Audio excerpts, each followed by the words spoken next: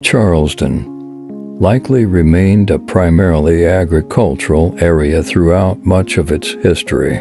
Development started to pick up in the 20th century, particularly after the construction of the Verrazano Narrows Bridge in 1964, which improved transportation access to and from Staten Island. Median sale price. According to Zillow, the median sale price for a single-family home in Charleston, Staten Island is currently around $936,101 as of April 4, 2024. This is higher than 74.2% of the neighborhoods in New York and 90.9% of the neighborhoods in the United States.